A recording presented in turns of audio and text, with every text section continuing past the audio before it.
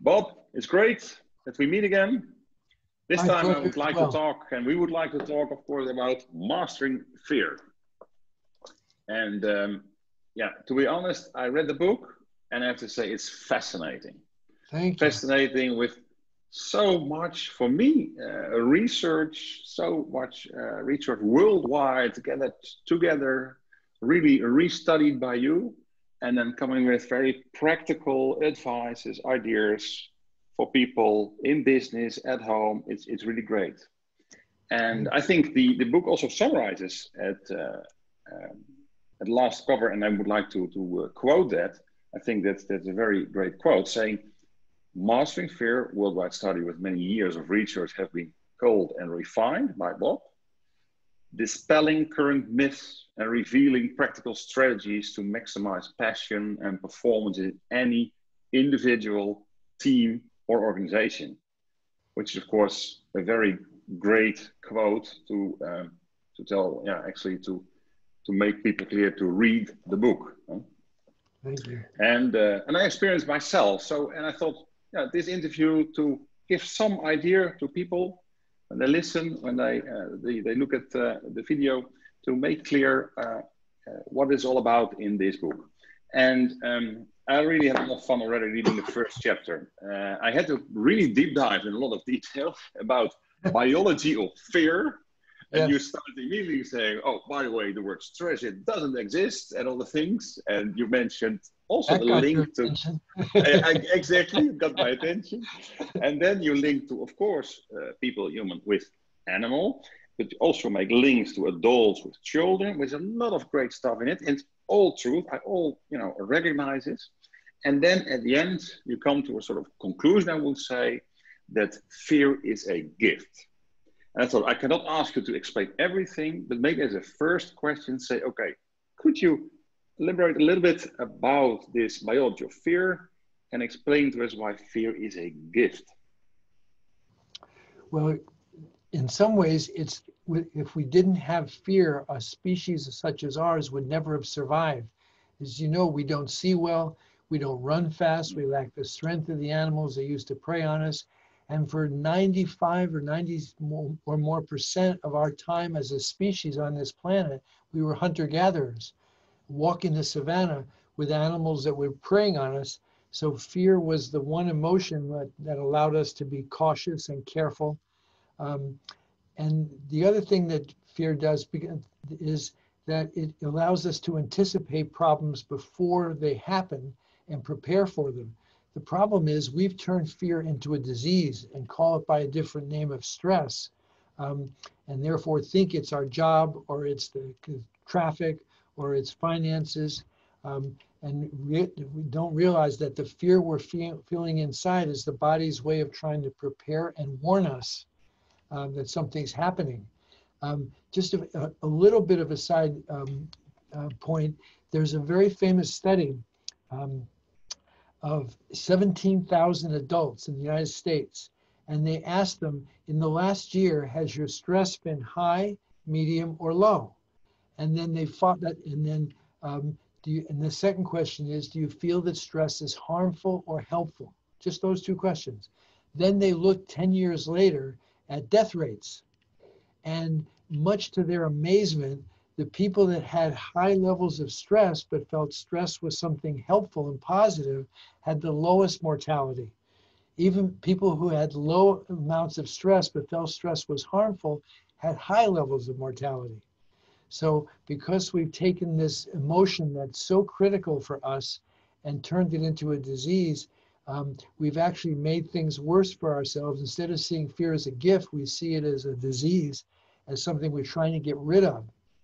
When you think about it, Martin, fear motivates you all day long. You may have made choices today for food based not on pleasure, but on the fear if you don't take care of your body, it won't sustain you as your age. You put your seatbelts on when you get in the car. Why do you do that? You like the sensation of cloth across your chest. You put it on because you're afraid of an accident and going through the windshield. So we do, in fact, many of the people that I presume listening to this or watching this are taking time out of their busy, busy lives to do this.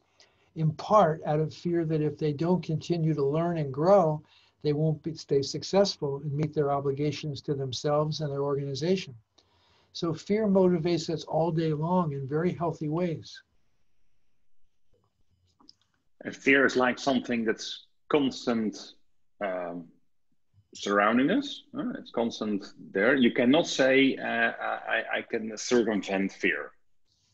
Is it? You can say that you're surrounded by, well, particularly right now with the virus, everybody you meet on the street, there's an initial fear of, is this somebody who I shouldn't get too close to because they're a stranger, I don't know if they're safe or not.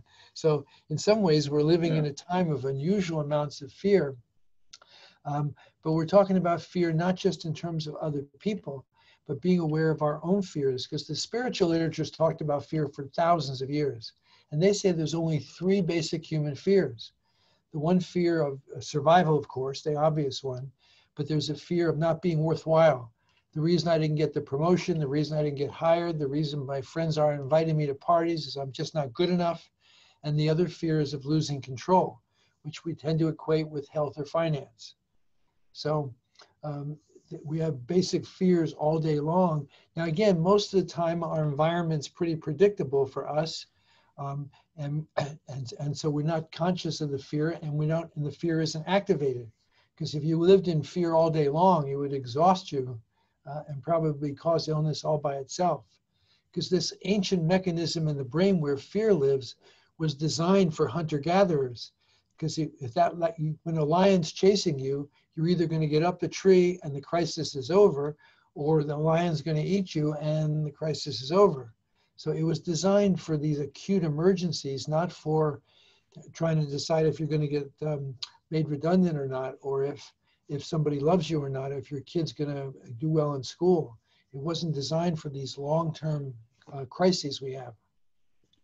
Yeah, what you're also very clear explain in the book, also the effect when you stay too long in this stress modus with your body, which is very bad for your immune system, things like that. Exactly. It's supposed to wake you up, get your attention, and then create action. Emotions designed to put you in motion. Yeah. And then I think I understand why you really put so much emphasis in the first chapter to understand what we talk about here. And then reading it, and again, a lot of great examples also in the first chapter, also studies being done, explaining a lot. Then you say, okay, second chapter saying what not to do. Second part will be what to do, but what not to do. And right. I also, you mentioned the word dangers to keep it in mind. And one of the dangers, of course, is eating. I also read eating, it doesn't want to recognize. And it was for me also learnful to say that you really say, when you start eating, the stress stops. Okay, it will come back again, of course. It's not really healthy, things like that. I can imagine that. But could you, in your explanation, maybe from your side also related to business, people that are listening, what is not the right way to handle fear? So what is, in the words of the dangers, the word you've used? We use the acronym DANGER because there were 6 common things people do with fear. Let me talk about it as individuals and then answer your question about organizations. So the D stands for depression. People depress sometimes. Now, depression is a very complicated disorder. Much of it we don't understand, but a simple explanation for mild depression is somebody's depressing something they're afraid to deal with. A very common one and a very destructive one is anger. People sometimes turn their fear into anger, and this can get people in trouble. We see this sometimes in business where somebody who is very good at a technical level is now promoted into management. And we sometimes forget that people who manage other people have fears, because there's moments when you wake up and realize how many other people that report to you have to do their job with competence and integrity for your success to be assured. And at the end of the day, how much control do you have over these other people? That fear is going to make you either more creative and inventive and inspiring as a leader, or more difficult and demanding and controlling. So people who are excellent technical people sometimes become very ineffective or harmful managers. So the N stands for negotiation. Now negotiate as a response to fear. Now that sounds like a healthy one. Negotiation has so many positive connotations, but negotiating without an awareness of fear will get you in trouble. I'll give you just one example. The best-selling book, at least in the United States, on negotiation is a book called Getting to Yes by the Harvard team. And I stopped counting, Martin, after the 27th time they used the phrase fear or concern, because they're reminding the reader, the reason I have to negotiate with you is because I can't give you what you want. If I could, we call it Christmas. Instead, unless I can identify what your underlying fear or concern is, find some way to address it that you had not considered, there's no way to get a sustained agreement. So the G in danger stands for griping. Complaining is one thing people do. You see it a lot in organizations that are going through major changes, like the ones we're experiencing now. People sometimes get very negative and complain as a way of trying to discharge some of their fear. The E in danger, which you mentioned earlier, is eating. It's physiologically impossible to eat and be afraid at the same time. Fear lives in a tiny part of the brain called the amygdala. It's an ancient part of the brain we share with every single mammal. And the first thing, for example, if a deer is grazing and smells a foreign scent, and the amygdala immediately makes it stop eating, hunger stops, because the amygdala wants to make sure you're surviving. Eating's not the most important thing at that moment. So the moment you put food on your tongue, it takes literally 1,000th of a second to get to the amygdala. The amygdala assumes the lion's gone away, shuts off the entire fear response in your body instantly. The problem is the minute you swallow that chocolate chip cookie or whatever it is you're eating, go right back to thinking about what troubles you, triggers the amygdala again, requiring more food. Going back. So that's the D, the A, the N, the G, and the E. The R, and which is really interesting, is when in every country I've worked in, from Kazakhstan to Guam, I've asked people, if every other mammal has a built-in response to fear, we must have one too. Because when a deer is frightened, it runs away. When a bird's frightened, it flies away. When a mouse is frightened, it burrows into the ground. When a lion's frightened, it attacks its danger. And the question I've asked audiences all over the world is, if every other animal has a built-in response to fear, what's our response? What are we supposed to do when we're afraid? And nobody has ever come up with the answer until I just ask a simple question. You have young children. When your children are little and they have a nightmare or a thunderstorm in the middle of the night, what do? They run to your bed. Yeah. You or your spouse hold them and say, it's only a nightmare, sweetheart. And your daughter or son goes right back to sleep in your arms. That's as complicated as life was supposed to get. There's over 100 studies, Martin, showing that higher primates like chimpanzees and humans, the response to fear is to run to another for support. And so it helps with your cardiac health. It helps strengthen the immune system because it shuts off the amygdala, giving you back your thinking brain and allowing you to pursue. So what we kind of, in the organizational psychology, we kind of put it under umbrella of teamwork. But how do you define teamwork? I don't know if we've talked about the Aristotle Project because it came out after the book, but Google analyzed 180 of their teams, came up with 250 data points trying to predict which of their teams would be most effective. And nothing was predicting it till a book came out, last year, called The Fearless Organization by a Harvard business professor. And all of a sudden, the data made perfect sense. That the single best predictor of whether a team functions is whether you feel you can take your mistakes, your doubts, your lack of knowledge, whatever it is, your vulnerability, to your teammates or your supervisor. If you felt you could be vulnerable and share and go to your people when you need help, those teams were at the top of the scale. Nothing came close. There were other factors that were second and third, like accountability, keeping your word, clear goals, but they were like a distant second and third. So this reaching for support is the most powerful biologic way we have of calming our fear. Now, what makes it challenging in many businesses is, first of all, most of our Western culture, understandably, is based on competition. You got to be the smartest kid in high school that got you into university, smartest kid in the university got you into your advanced training, smart enough to compete with the other people that have the jobs that your clients are coming to you for and wanting help with. So individual competition is necessary to get us to a place where now we're part of a high functioning team, and now we have to shift from competition to cooperation. And some people can do that easily because they grew up in families where they were encouraged to compete because that was necessary, but you felt you could go to your parents with your problems. Other people grew up in families that weren't that healthy and supportive, and that competition is all they know, which can serve you a fair distance in an organization. But if you're managing other people, trying to lead other people, competition isn't the name of the game. That was a long answer to your question. No, I think I follow exactly based on also reading the book. Exactly, yes. You're already at the fork and you're swifting in your answer, saying yes. You have to choose from the not healthy. And you mentioned in the book, the fork in the road to success, yes. Using fear to success, meaning saying, okay, reach to another for support, correct? That's in the third yes. chapter, very much your message. So it's the fork in the road, not the wrong way. We started talking about that in the danger examples. And then you say, okay, fork in the road is reach out for support as a strength instead of a weakness. And that was, for me, very powerful, especially when you, in the next chapter, start explaining about, well, you call it the gourmet guide, correct? It's like a menu and the different ways. And in these menu, this is exactly where you stop with your answer. But I was really also, I love the example of the praise, the praise children example at school.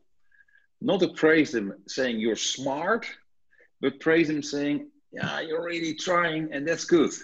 I was really surprised, and I realized happily I did the right thing to my daughters. I'm not surprised, Martin. Your consulting skills you brought home. Yeah, maybe, yeah, but I'm not always right. I mean, when I put my daughters here, they will tell you my worst part. But they have a different point of view.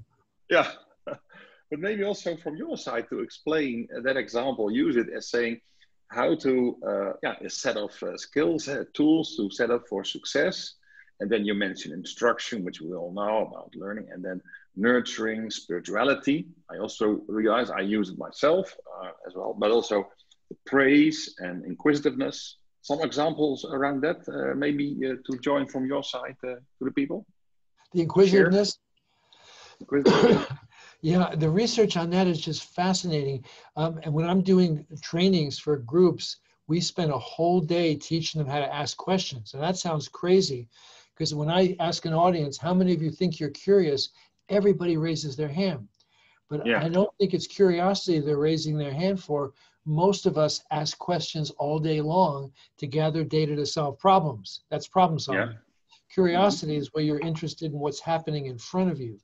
And so, can you go into a situation sometimes where there's tension, where there's stress or fear, and have a difficult employee or difficult colleague, and try to and make your first response to try to understand what it is they're saying, and to use what we call open-ended questions. Can you help me understand? What are your thoughts about?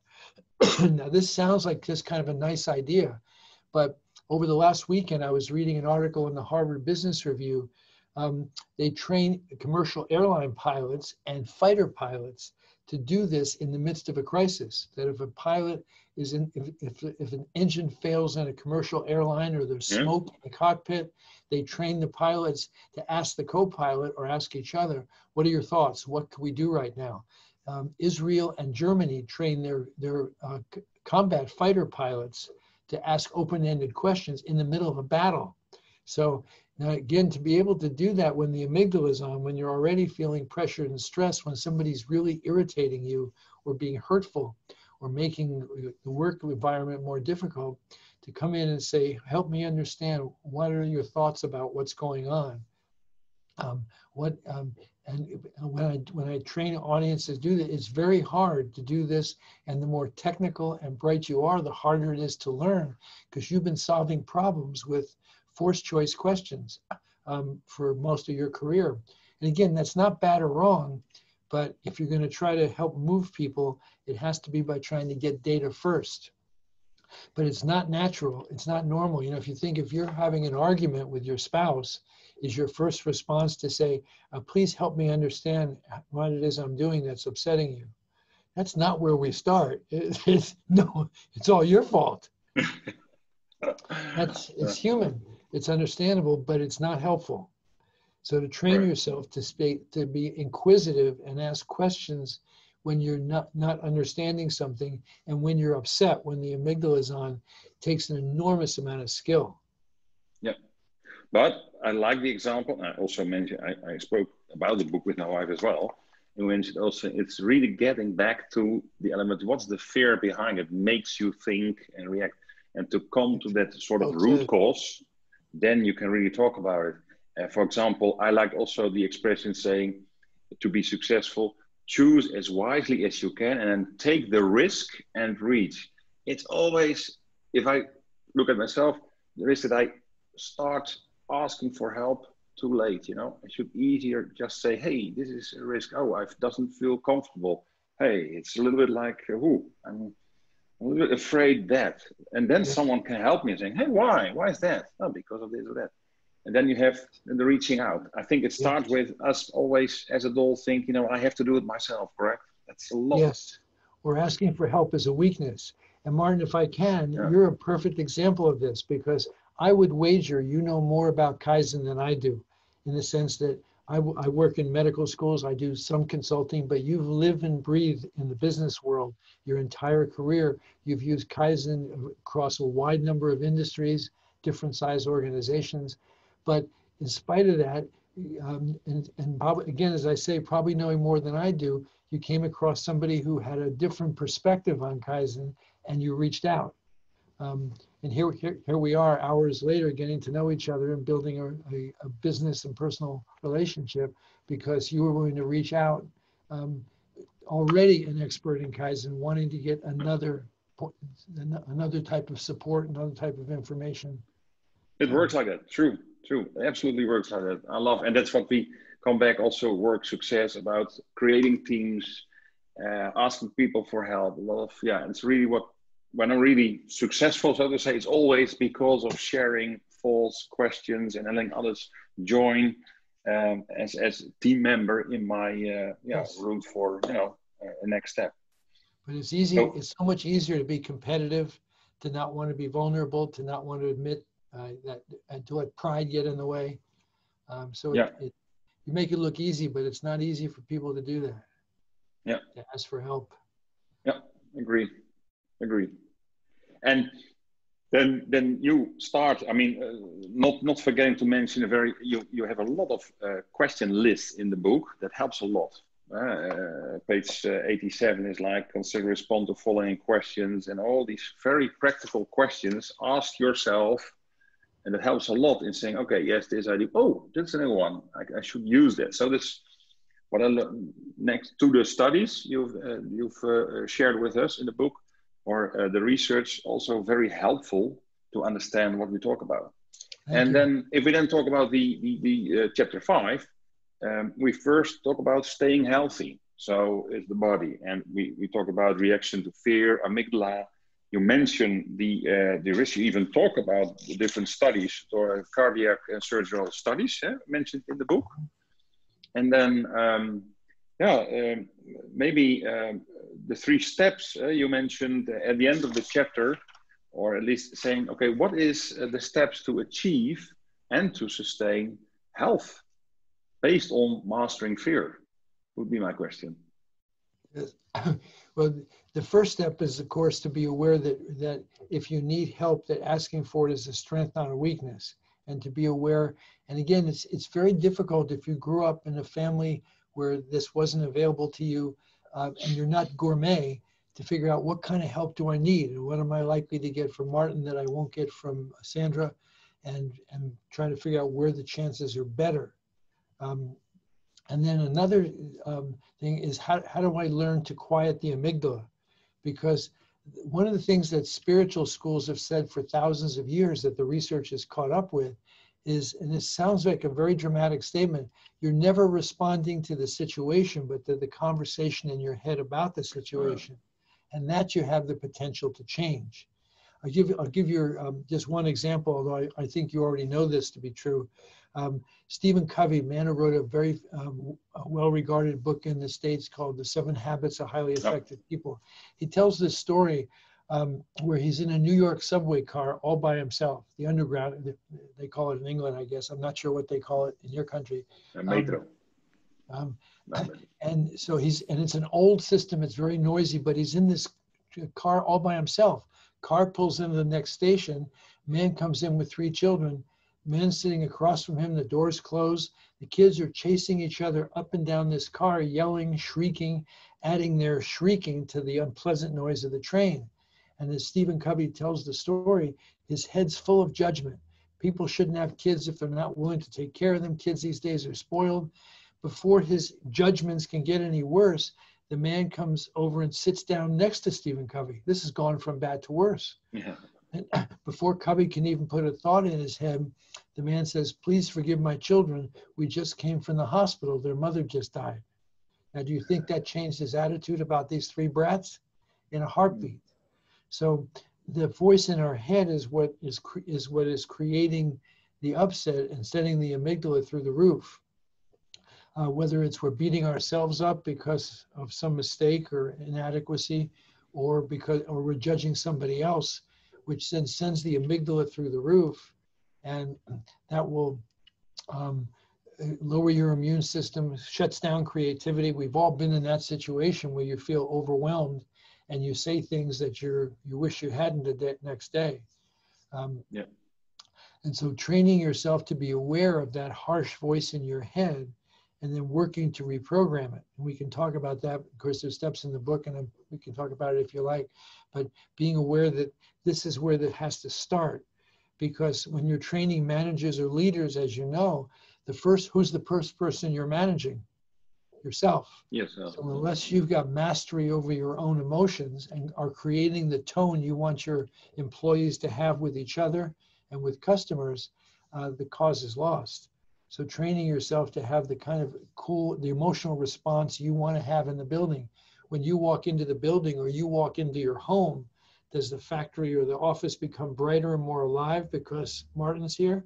When you walk through the door at home, does it feel to your family like it's now a brighter, even more loving environment? Or does it feel like the warden just came on the cell block?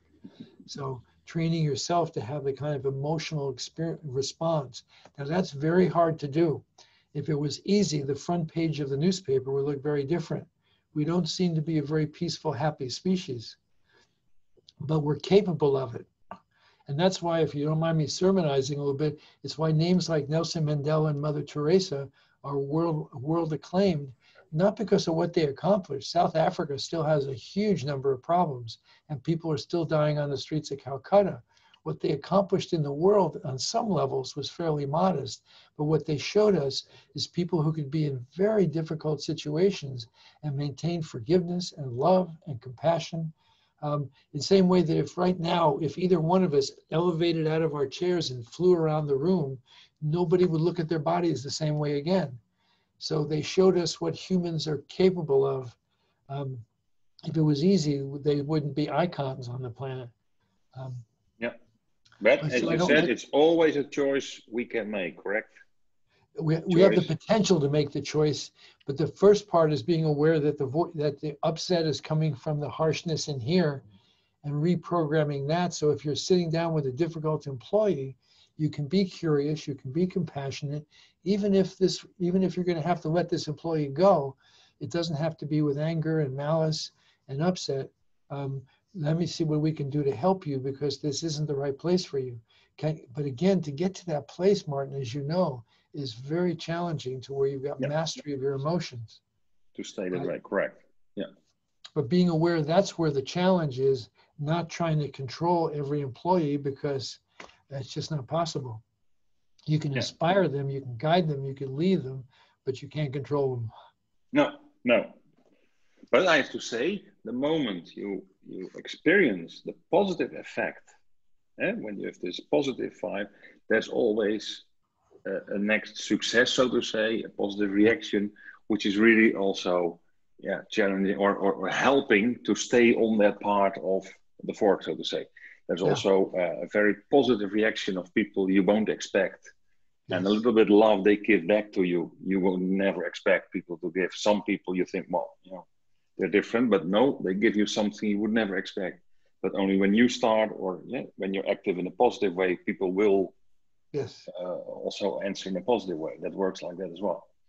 Because also in your the next chapter 6, I mean, we can easily take it from there, talking about work success. There, again, as I say, I cannot say it enough. Very nice examples, also studies done related to that, but also business people sharing their experience with us, and that's also done in the book you shared with us. And then it's about ask for help and also be able to give help to others, but especially also managers that want people to come to them, ask for help, and then the question, but do you do it yourself? Never done it before. Well, here's the example. Right. And it's very practical, very basic, but again, what you say, it's not, you have to realize it and maybe build it in as a habit. Do I say it correctly? Maybe in the Kaizen way, build it in a habit and then it stays there. Yes. But if you would summarize a few topics on work success, especially for leaders to support their team in relation to mastering fear, then you already mentioned a few things, but maybe a point around sharing, get people being part of discussions, or what is a possible advice you would like to add in relation to work success? Well, the most dramatic study I know is in a book called Managing the Unexpected, which is a 15-year study looking at what they called high reliability organizations, aircraft carriers, nuclear power plants, emergency departments, places where you're trying to reduce human error to zero because there's life and death at stake. And basically those organizations that were as perfect as you, now again, many of the people watching this are not in businesses that are life and death, but they have the same agenda, and that is reducing errors to the absolute minimum possible, or eliminating them if possible, because quality is one of the most competitive things we can offer our customers. Basically, they found two things. One was what you and I have talked about previously, Kaizen. They looked for mistakes while they were so small, so trivial, so inconsequential, they didn't seem to matter, and tried to fix them before they got too big to ignore.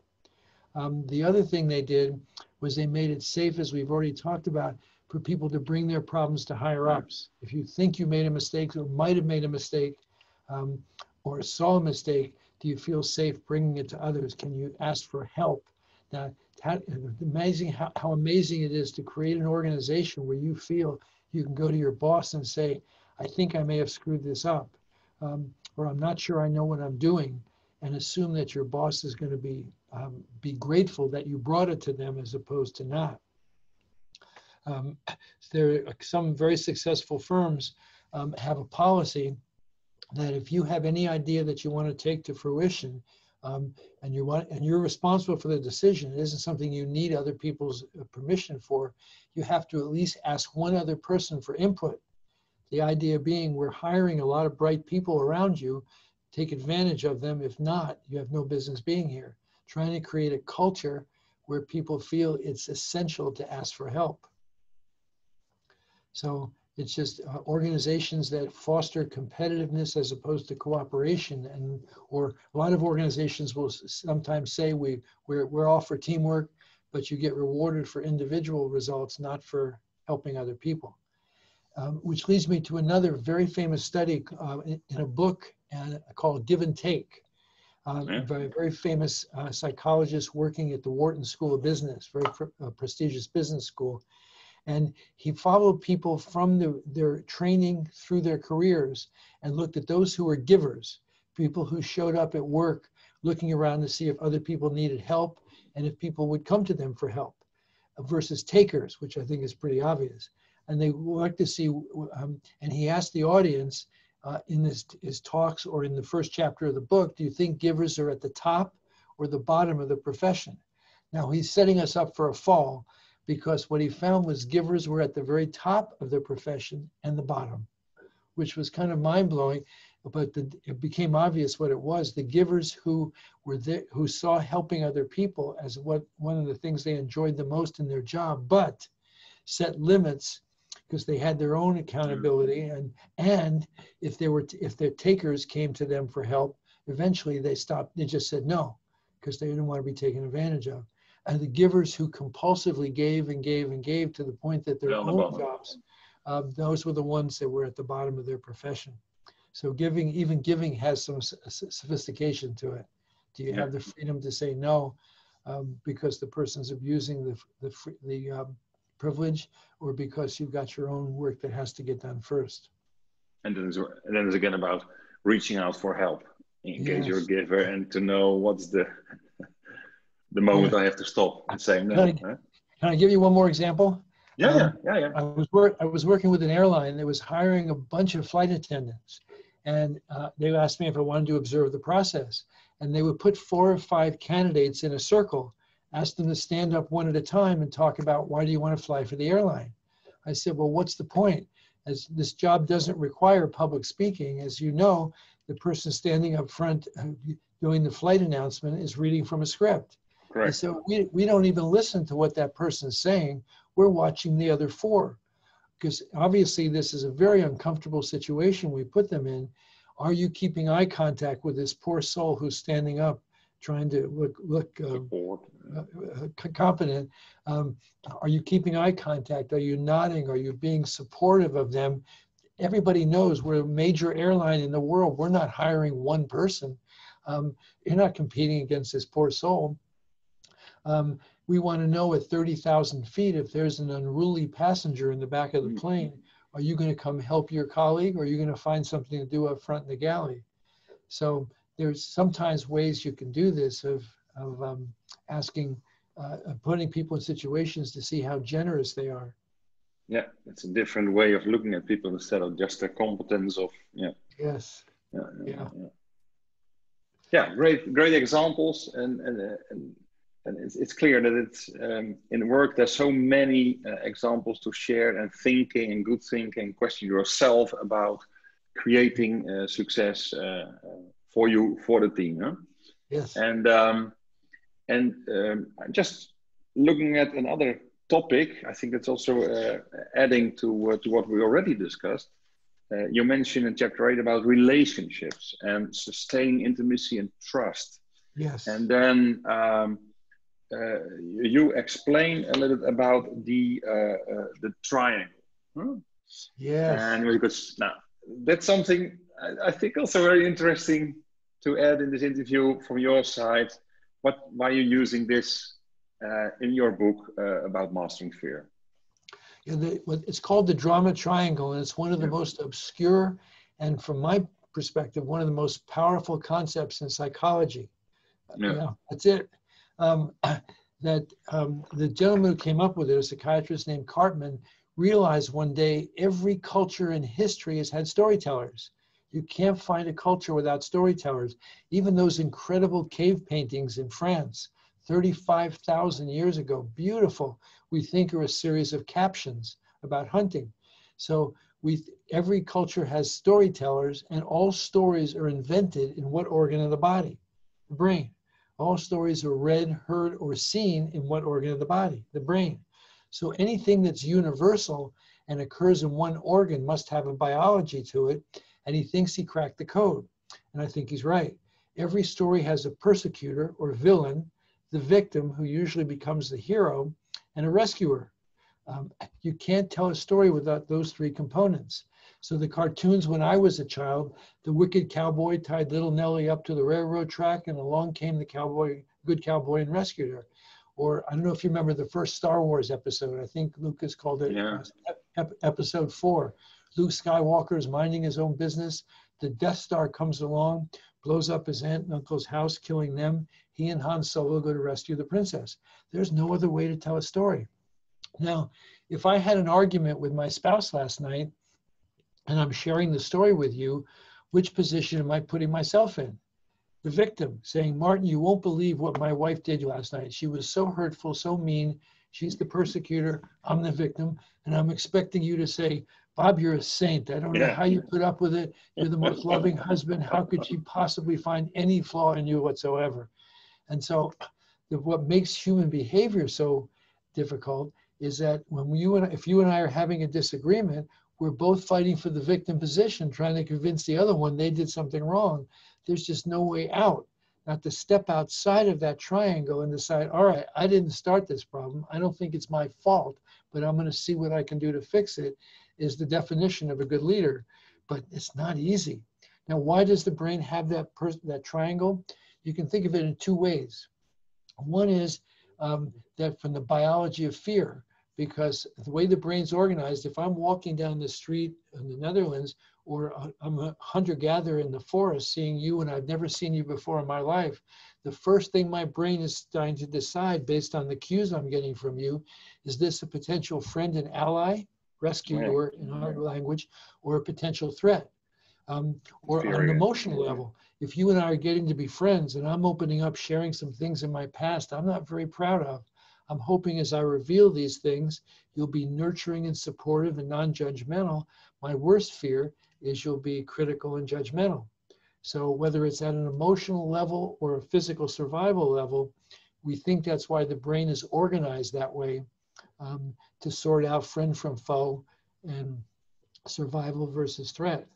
So, but again, it's not a model that's very good for management and leadership, because you have a difficult employee or a difficult boss, you're sitting there thinking, if this jerk would just my life would be better. And while it's true, there's no way out of that from that way of thinking, but to step outside and say, I wonder what I could do to help my boss so that they're less demanding or difficult or critical or harsh. I wonder what this employee needs and how I could have trained them differently. To step outside of that triangle, we're capable of, but none of this is easy. No. Or again, the front page of the newspaper would look a lot different. Yeah. Well, learn from you. Start asking questions. It's a different way of, Yes. And well, one of my colleagues is a world-class negotiator, helps governments negotiate with each other. And he had this beautiful way of summarizing. He said, the purpose of any negotiation is to create doubts in the mind of that other person about their point of view.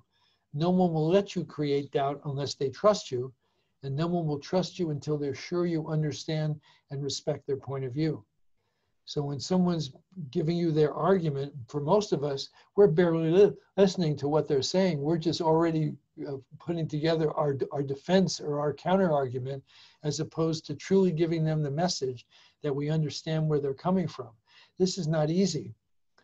If you think about it, if you're having an argument with one of your kids or your spouse, is your first instinct to want to make sure, now let me make sure I understand. When I was with your mother, what I did, we don't talk that way to each other. It's, well, yeah, you ought to see what you do with my mother. We simply argue back and chase each other around that triangle. Yeah. So it's human, it's understandable, it's human, but it's not effective. Yeah, it's not effective. I agree with that. But thanks for asking. It's one of my favorite topics of conversations, that drama triangle. It's so powerful. Yeah, it is. And it's really, and again, it has examples, and you're sharing them.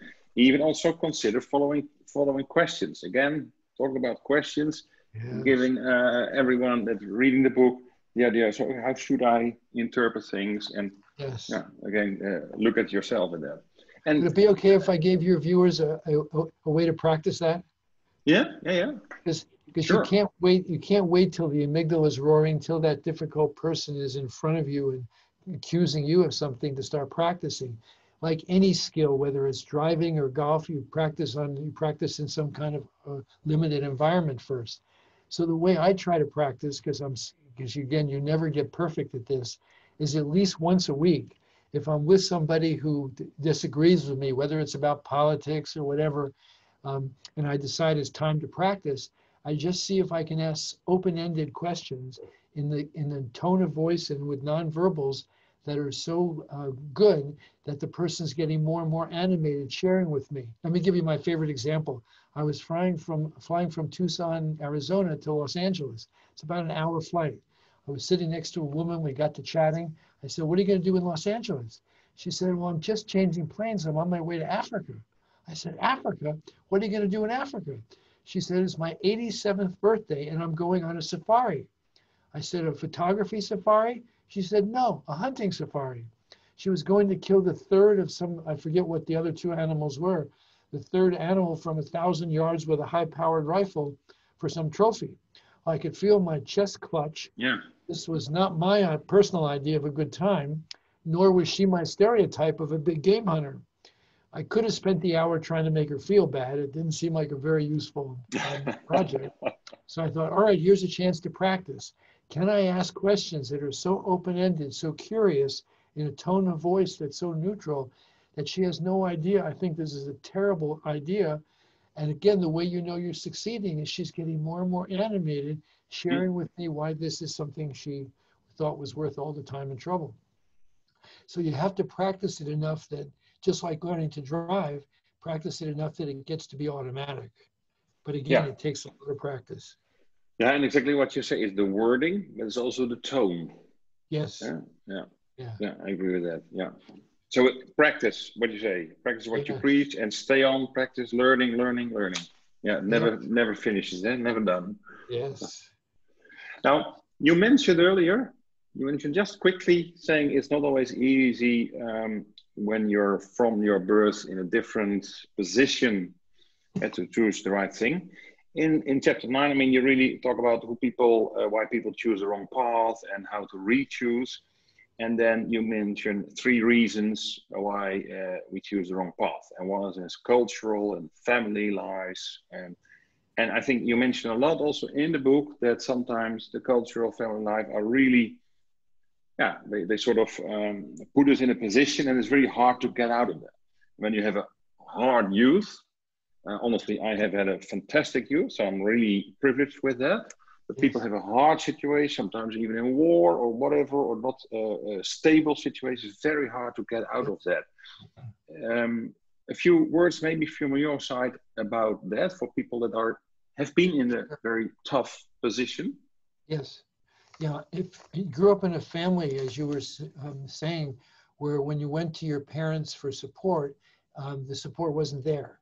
Now, there's a lot of reasons why that happens. Sometimes, as you say, because of war or economic things, your parents are just so busy trying to put food on the table. Divorce. And not just divorce by itself, but divorce where the parents are so acrimonious, so in so much conflict and difficulty, and not very nurturing to you, their child. It creates it. Or sometimes you went, the stereotype, and at least in the US, is when you went to your parents for a nightmare, your father or mother said, "Shut up and go back to bed or I'll give you something to cry about." Now, sometimes our parents do that because they're truly wounded souls themselves and got bad parenting from their parents, who got it from their parents. But sometimes our parents are doing the wrong thing for the right reasons. Your parents are always training you for the world they grew up in. My grandparents were immigrants during World War II. My father grew up in the Great Depression and during World War II. So they were lived in incredibly hard times. So my father was trying to make me as tough and hard and self-reliant as I could be, preparing me for the next depression and World War. Unfortunately, or fortunately, I'm saying sarcastically, the world went through a time of peace and prosperity. I thought he was too hard on me. But if I had to go through the hardships he went through, he would have prepared me perfectly for it. So sometimes our parents are training us for the world they grew up in, and but who can predict the future?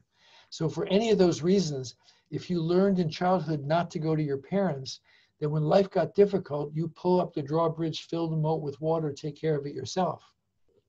And you become relatively closed down, very competitive usually, because you're trying to succeed in the world without needing anybody else. And as we've talked about, you can get a fair distance in life by being competitive. It's a good skill to have. It's just not the only skill. Yeah. So if you're trying to create a romance or family or deep friendship or work effectively as part of a team, individual competition isn't the name of the game. and the many fears that will surround us and we will encounter, we Yes. really need to reach out and we need support, or even be able to give support, correct? Yes. Which is Yes. also being part of a team or a community. And I think Exactly. exactly in the book, the chapter when we go to reaching for support, steps for helping others learn to reach for support. Again, many great questions to ask, things to think over are in the book written down.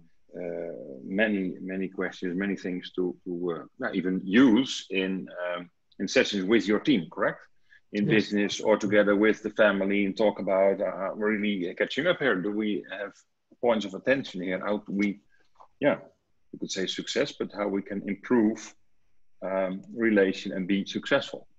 Yes. So it's, I think, again, first of all, it started with fantastic research and thousands of people being part of it and many different research, but as well also your advice based on your experience and understanding of it to so many topics, how to handle it and how to take it from there in your own situation.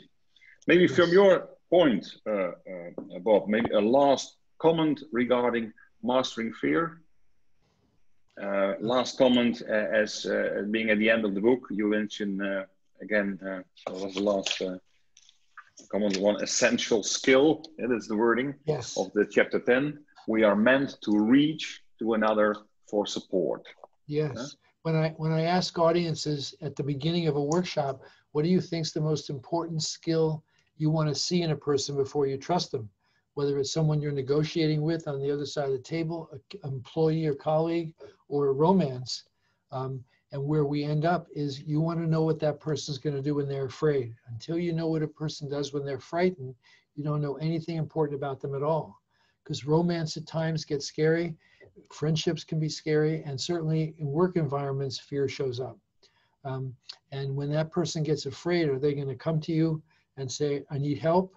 Or are they going to run through you on the way out the door, or try to just make their best guess and see if they can get away with it in a business situation, try to hide their mistakes? So knowing what a person does when they're afraid, like that airline tried to do with those flight attendant applicants, is the biggest challenge. Yeah. Well, thanks.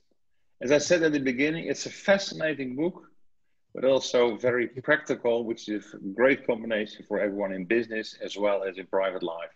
Thanks for sharing your experience. Thanks for sharing your time with us. And I hope many people will use the book as a practical guide in their lives. And the other thing is they're going to see from you a way to be inquisitive because you ask wonderful questions. Thank you, Martin. Thanks a lot, Bob. Thanks.